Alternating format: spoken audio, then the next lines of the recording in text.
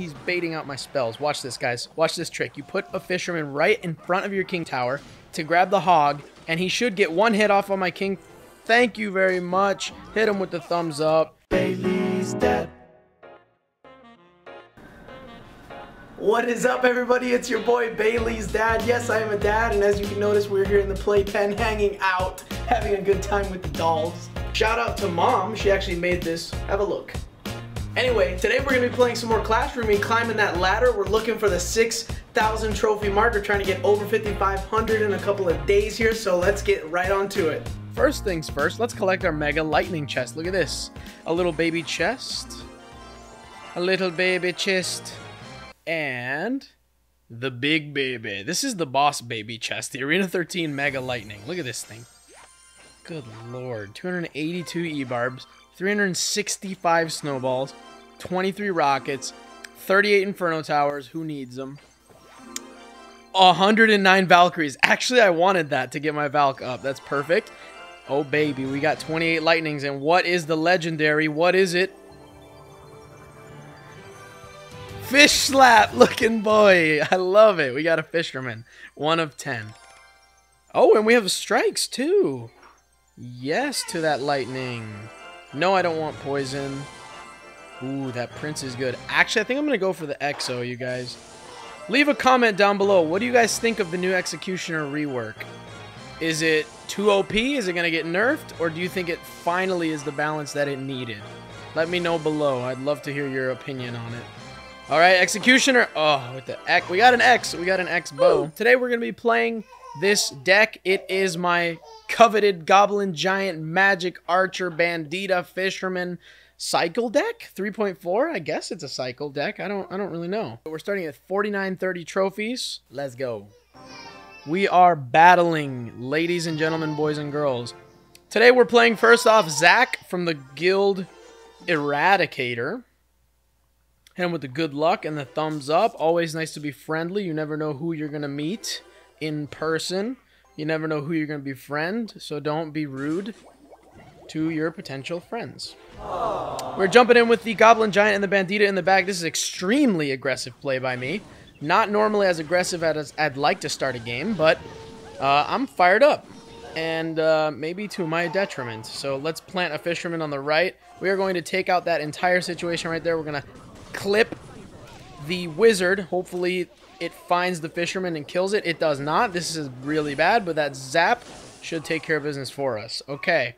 We did take some damage there, but we're coming back strong on both sides. Fisherman on the right. He should get a couple hits off right there. Boom. One more. Thank you with the fish slap. Magic Archer on the right had to be taken out by his... what do you call that thing? Oh, the furnace. Okay, we're going right here, and then we're going right here in the back with the Bandita. We are going to suction all of that up with the Goblin Giant. And then I predict he's going to put up his Valkyrie. So I'm going to put a fisherman in the back. Man, that is... I don't think he could have played a better card right there, to be really honest with you. Because I'm thinking that I'm going to have to fireball it. But I am not going to. I'm going to use my Magic Archer. Clean up shop a little bit right there. Please take care of that quickly. Thank you. Okay, so we are down 1,000 life on our leftmost Princess Tower. Wizard's coming in hot. I'm going to fireball that. And it's a Valkyrie. Okay. Oh, that hurt. That hurt my feelings. Fireball all of that. Get rid of it. And we're going to be zapping this. Goodbye. He still does get a 500 damage advantage on us. But I think... he should be low on elixir. I think his card is... there's the card. Man, this is a brutal start right here. A brutal start. But we're not going to give up hope. The Goblin Giant. Or, sorry, the Skeleton Giant. Let's see if I can get some damage with the angles. No, I will not. But I will barrel this. Get that all cleaned up. And hopefully those fire spirits... get eaten up by something, man, because I'm starting to think that this guy's coming in with the best push he's ever seen. I'm starting to think this guy, well played, is going to win the first match of the night. Well, good game to him. He does get up on the elixir, on the trophies, excuse me, but we do not. Alas, we go down. But like I always say, guys, it takes a couple of losses to get a couple of wins. That's just the way it is. So we're going to good game to him, and we're going to get out, and we're going to get right back into the next one. Hit him with the good luck. We're looking at our friend Reyes from X-Force. In case you guys didn't know, I'm actually from Puerto Rico. I was born in Puerto Rico on the little island. And I was raised in Minnesota. Minnesota is not a fun place to be raised. It's very snowy, cold. But if you're from Minnesota, I'm really happy that you're watching. I hope to meet you one day. Okay, we're coming in hot with the Goblin Giant. We got minions in the back. He does not have anything to stop this push right now. He's not making any attempt to stop it. I think he overcommitted on the elixir, and immediately his tower goes down. If he doesn't give up right here, I'm going to recharge and come back with a massive push for him. I'm going to come with the Fisherman. I think he's gone, guys. I think he just gave up. Check this out. We're going to Fireball Zap that and call it a GG. That may have been the fastest 3-crown I've ever had. See what I'm saying? You lose some, you win some. Not really a fair match. This guy did not really put up a good fight. But does it really matter in the ladder? I don't know. Let's jump right into another one. We're going to be battling again. We're looking for opponents. Duh. Okay, hit him with the good luck. Here we go. We got a legendary level guy named #FreeCups. Does anybody know what that means? I definitely don't. So he comes out with an aggressive play, making me think that he's baiting out my spells. Watch this, guys. Watch this trick. You put a Fisherman right in front of your King Tower to grab the hog, and he should get one hit off on my King. Thank you very much. Hit him with the thumbs up. I am going to Fireball that Exo, and if I can zap it, I will too, because I'm not playing any games with that Executioner ruining my day. He plays the P.E.K.K.A. on the right, which leads me to believe he does not have enough elixir to take care of my minions, and my minions should clean up shop. Beautiful. He wastes the zap, meaning he wastes all of his elixir right there. He's not going to have anything to take care of this, and he has just taken a lot of damage from me. I'm waiting for him to counter my archer so I can go Bandito on the... There it is. Bandito on the left, and that should lock straight onto that tower and take care of business for us. It does not, because he drops Spear Goblins. Bandit does not have enough time to recharge. Okay, we are pushing in with the Barbarian Barrel, and actually I'm going to put a Goblin Giant behind it as soon as that Sparky launches its attack. Please kill the Sparky. Okay, that's not exactly what I wanted, but it is going to be okay. We're going to get a lot of damage on his tower. He just wasted a lot of elixir pulling my Goblin Giant. He zapped it as well, so I'm going to push in hot on the left here, and I should get a lot of damage. Possibly he's going to put his Spirit Goblins at the... No, he does not have enough time to do that, so that tower is going to go down. Beautiful. He should try to counter the Magic Archer. If he does, I'm immediately going Bandito on the opposite side to take his other tower. Let's wait and see. We have 60 seconds, 2 times elixir. I'm putting Bandit in the back just so I don't leak any elixir right here. Not the best play, not the smartest play. And I'm waiting for the P.E.K.K.A. because I know it's coming, so I'm not going to waste any more elixir if he didn't just quit. He lets the Bandit hit the King Tower. Not doing any defensive plays right now. To be honest with you, minions in the back. Goblin Giant at the bridge as soon as I get 10 elixir.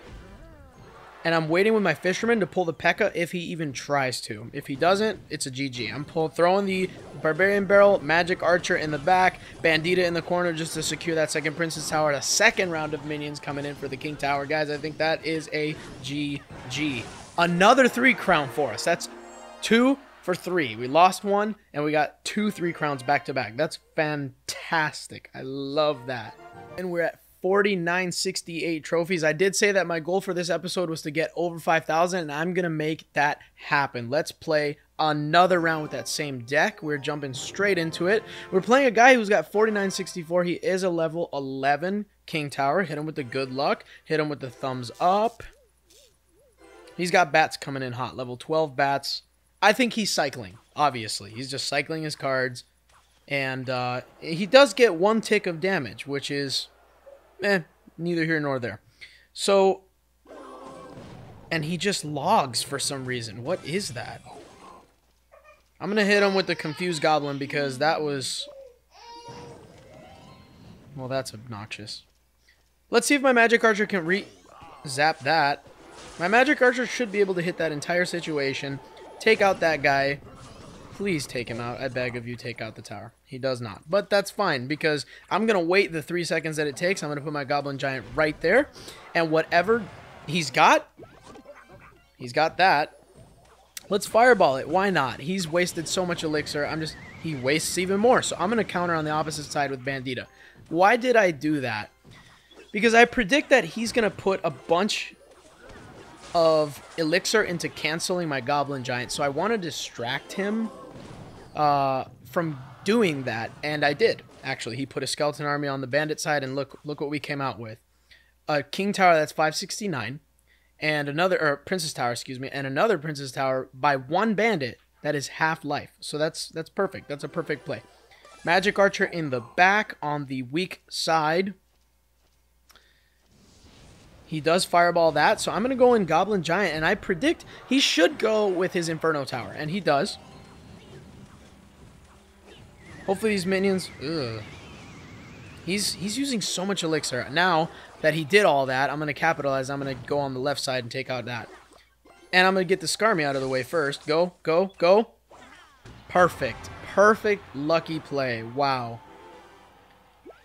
It worked out for us. I'm going to put the Fisherman right here. This is not how I play Fisherman. Not how I recommend playing Fisherman. But... Ugh. But I just had to. Barb Barrel in the back for his... Tricky Barrel gets me. Good game on that. Okay, so we know that that tower's down. Now, I'm going to put the Magic Archer, and he should be able to take out that Inferno Tower just from the proximity of where he decided to place him. I know that the Dark Goblin is going on the left, and I got a zap right here for this entire situation. He's going to get quite a bit of damage, which is well played for him. Wow, okay. I'm actually starting to get really annoyed by this Inferno Tower. He's not going to be able to... he's not gonna, this was really bad for him because he just wasted so much Elixir. My Bandit is going to charge and take out that tower on the left. And if not, then my other friend does. And that's down. So, good game. We're going to hit him with the Dragon Lick. Another win, boys. Another win. We're climbing. We're finally climbing. 3 trophies before we hit 5K. What do you think? Should we go for another? Leave a like. Oof, leave a like if you think crying babies is the saddest sound in the world. Okay, let's jump into one more match, see if we can get this W, see if we can get over the 5,000 trophy mark. It's about this time I start getting a little bit nervous, but not when I think about the goal of having 6,000. 6,000 is so much farther than 5,000 that I shouldn't even be sweating at all right now. Okay, we're going to play it nice and slow. We're playing Black Bean. He is at 5,000 trophies exactly. He is a level 12. So we're just going to watch, and we're going to hit him with the good luck. Okay, I'm going to put a Bandit on the right. I want to put some pressure on, because I think he's coming in with possibly a tank in front of that. I am going to let him hit the tower, and then I'm going to come straight back with the minions. Watch this zap, guys. Ooh, it wasn't quick enough. Not the smartest zap. Not the smartest, I will admit, but it should get us... defending. That's perfect. Okay, we do want to deal with it. Level 13. Which? He's got level 13 everything? Are you serious?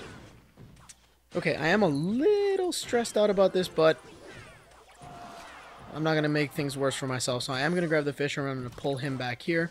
That tower is locked onto the tank, so we're going to have to zap all of this. Good. The Princess does retarget to the Witch, and the Witch connects with 3 bats, making it a lead for Black Bean right now.